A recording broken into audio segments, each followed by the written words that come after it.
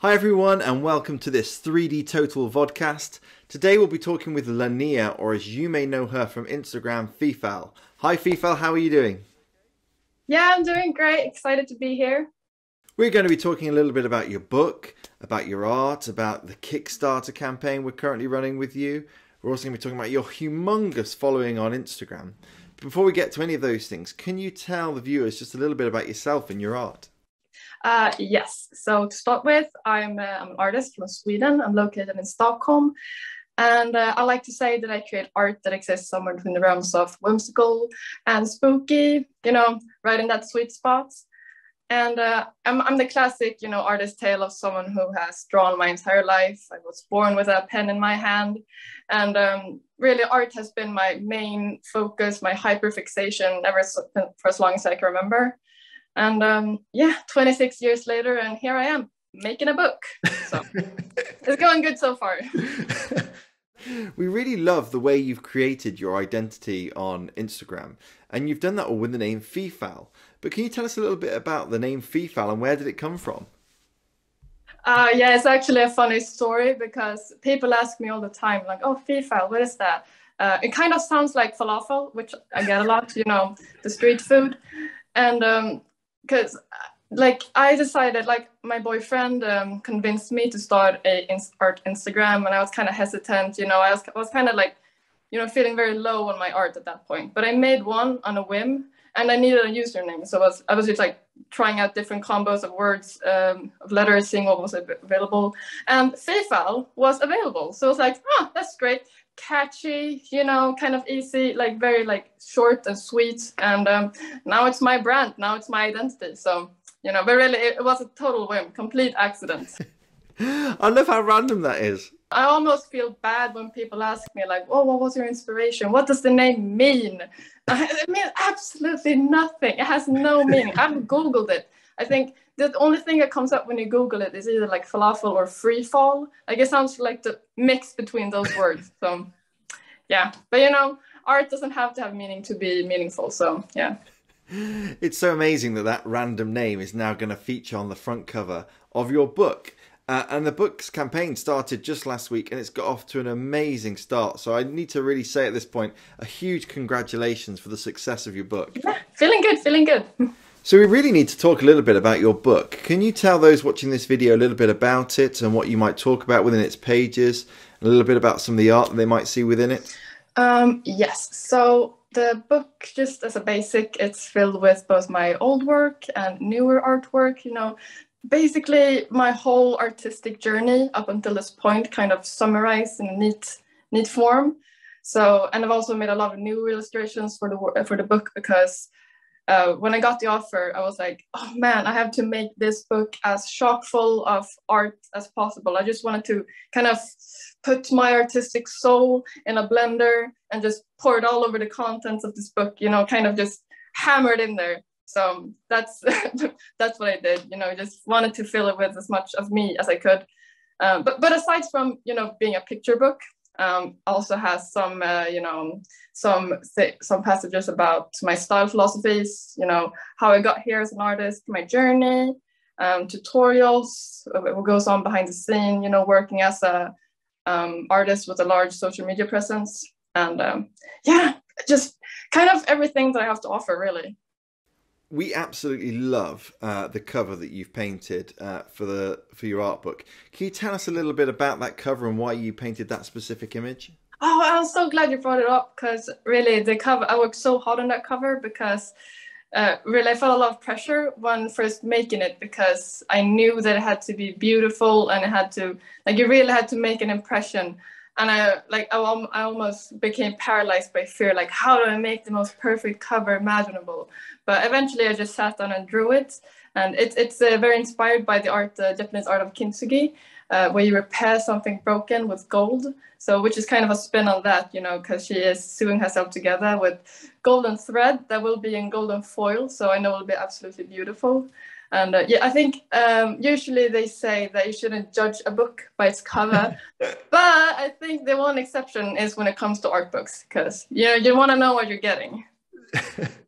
When we make our art of books, the artists that we work with often have like one section in the book that they really want to draw people's attention to, or something they particularly want to get across in the book. Is there anything within this book that stands out to you as being something you're particularly keen for readers to see or read about? Yeah, I think, well, I'm mostly excited, mainly excited about the imagery, but those kind of speak for themselves. As far as passages go, I do talk quite a bit about what it's like kind of within this new field that I'm in as an artist with, who's makes her income through social media, because it's not really something you learn about in art school. No art teacher ever told me that I could draw cute stuff on the internet for a living, which if they had, would have made my teenage years so much easier. I was always like, I want to be an artist, but I don't know how. So I think if you are interested in following a similar career path, I do try and offer my best guidance. How does it feel to know that so many people are going to read this book? It's already got a few thousand backers on the Kickstarter campaign. How does it make you feel knowing that so many people are going to be seeing your images in print and reading what you've got to say? Oh man, it feels absolutely bonkers. It's kind of hard to wrap my head around, even now, because creating an art book has been one of my biggest dreams ever since I was a child or a teenager. I've always known that I wanted to create an art book, but I kind of imagined it would be a bit further in my career path, when I was a bit more established and felt like I had and so I was kind of shocked when it came to me so soon. I was like, whoa, is this really happening? It's like my lifelong dream. I get to make an art book. So yeah, it's still kind of hard to wrap my head around now, even now. What do you think it is that's helped you make that journey so quickly, so much faster than you expected? Do you think it is social media, or do you think it's your particular style? Is there anything that stands out as being the reason for you that makes you feel you've made that journey so quickly? Yeah, I think I've thought about this a lot, because million people, that's more people than people who live in Stockholm, the capital of Sweden. So I'm like, what are you guys doing here? Hi. Yeah, so I've thought about it a lot, and I think ultimately it's because my art feels very grounded and relatable while still being a bit whimsical and fantastical. It's like people can relate to it because I put on I take everyday things and scenarios, but put a bit of a fantastical spin on it, kind of opening up a new path to creativity. So, it's right between that border between, being a bit weird, but also being able to connect with people. So I think also, just because I freaking love what I do, I love creating, I love exploring, I love being obsessed with topics and exploring that topic. And I think that's kind of, I like to think that's something that shines through in my work, and that people, like being on this journey with me. We've talked about how your presence on Instagram and your art reflects you so much as a person. Is there any pressure that comes with that, particularly when you take into consideration that you've got 1 million followers now on Instagram who are viewing your art and seeing your personality come through it?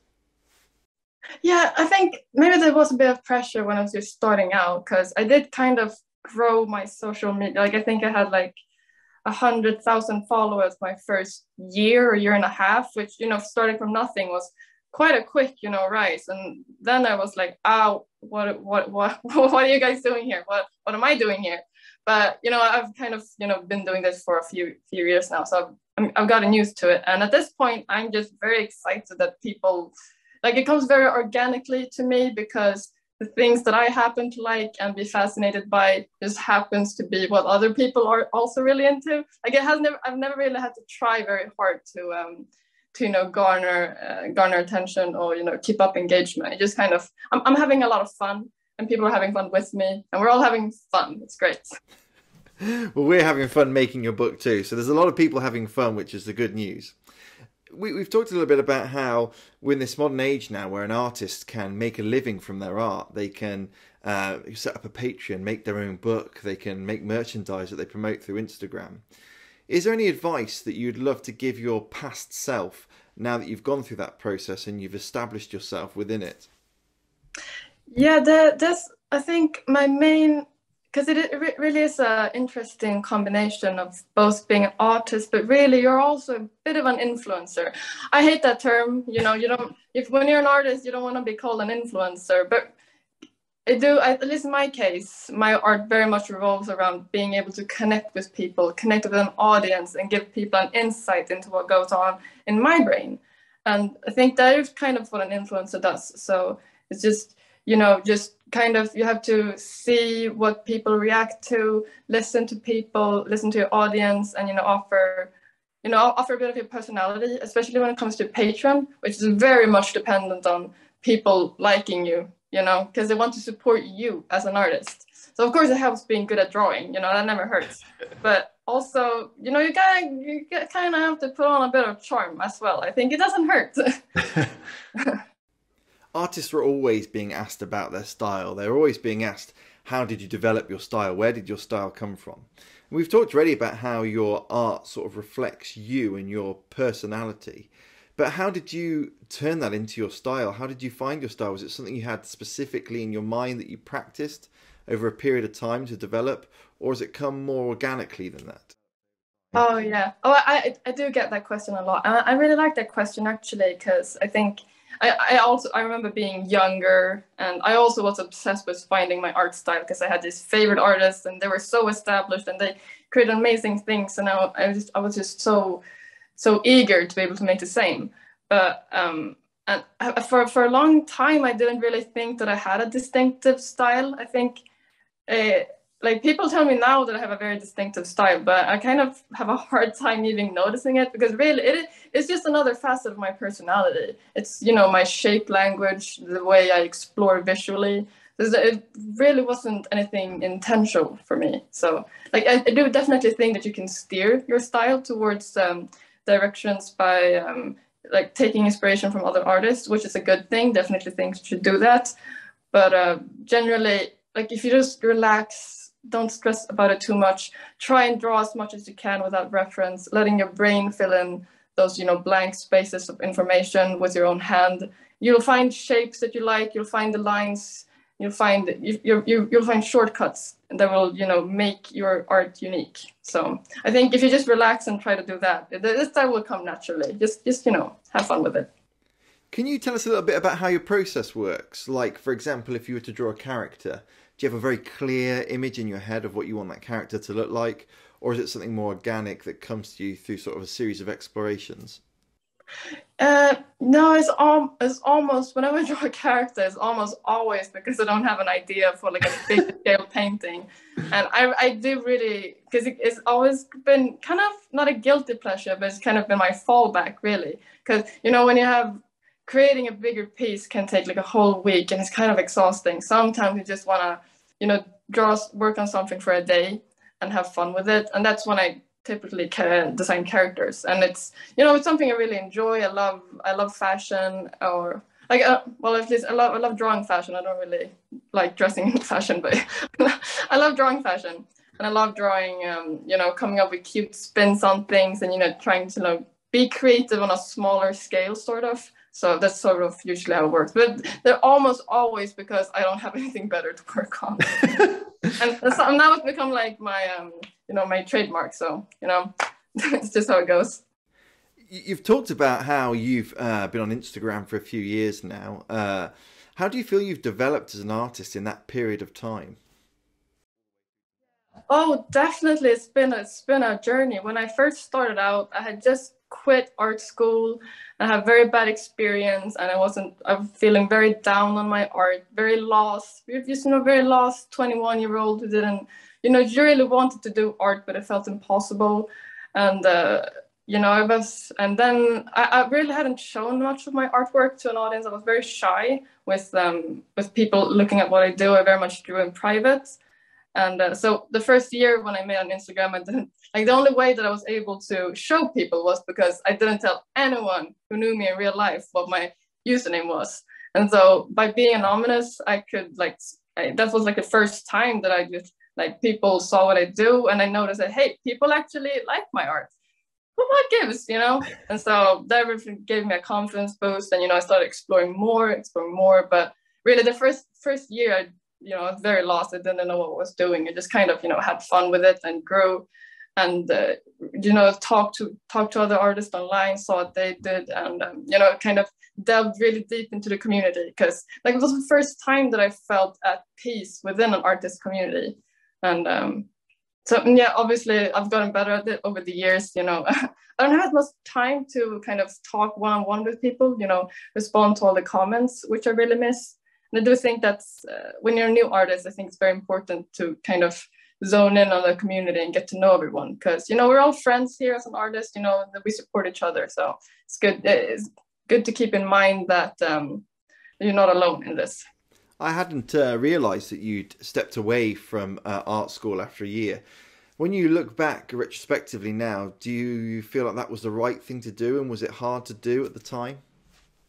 Oh yeah, definitely. It was never the right place for me, really. I kind of just went because I wanted to pursue art, but I didn't know how. And so but yeah, no, it's I've always been someone who has preferred to explore my own ideas on my own terms, not really in a classroom setting with voices in my head. So yeah, definitely. Like I think it was a good experience, I think, but I haven't really been eager to go back ever since. But yeah, if I could look, I wish that I could like tell my teenage self, just do what you love, and good things will come, because that would have helped a lot. Oh, thanks for being so honest with us with that information. There must be so many artists out there who will benefit from hearing that story of how you sort of stepped away from that formal art education. And you mentioned just a minute ago about being able to talk to your teenage self. What other advice would you give if you could rewind time and go back and talk to yourself as a teenage artist? I think just don't be so shy about your work. Don't think that it has to be perfect. Don't sit and fret and worry that people aren't going to like it. Just really, I think, and also don't be afraid of art being ugly, because art is supposed to be ugly sometimes. That's how you get better. So I definitely think, and like don't try to put this pressure on yourself to be established or be perfect, or make things that other people will respond positively to, because that's what I did for quite a few years. I just made these things. Like I've always been quite skilled in drawing. Like it have never been an issue, but I think my style choices, like I draw a lot of girly stuff. I've always been very drawn towards more feminine things, and in order to be taken seriously as an artist, that's not really the thing that they're looking for. So for a few years I kind of tried to make it a bit more like edgy, or less frilly, basically. So I wish I could go back and tell myself, like, you don't have to do that. Just draw the things you love, have fun, and don't because if you try to conform and water down your artwork, like people are going to be able to tell that you're not doing what you love. We've talked a lot about the past already, but what about the future? You've obviously now ticked an Art of book off your list. What does the future hold for Feefal? Oh my God, yeah, it was when I was finished with the artwork, I was like, oh my God, what do I do now? I've already done. I guess I'm done. But no, I'm talking to a friend who's working on indie game, and he showed me, and this programmer who's working together, and they were like, oh my God, you're perfect. Would you like to be the character designer for this project? You have completely free reign. You can do whatever you want. We put full trust in your abilities, which, like, when you get hired as a designer, that's kind of like the dream thing to hear. They're like, yes, you do you. You're doing amazing, sweetie. Just keep doing what you're doing. So that's kind of what we're working for the next coming month. Just having fun. It's my first time working as a character designer in a professional setting. So yes, very excited. Well, before we finish, I really should say a huge congratulations. Then this will have been a very big year for you. You'll have your very own art book. You would have gone past 1 million followers on Instagram. And now you're even saying that you're going to be a character designer on almost your own game. If the game, obviously it's still in the early stages, but if the game, gets, released and everything goes well, it's going to be like a game that's featuring my art only. It's going to be like obviously don't programming and, you know, coming up with stories. Like they're investing way more time in it, but visually it's going to look like my game. So yeah, kind of looking forward to that. Well, Feefal, thank you so much. Thank you for speaking to us today. Thank you for answering all my questions, and another huge thank you for making your Art of book with us at 3D Total. Yes, thank you so much. Thank you.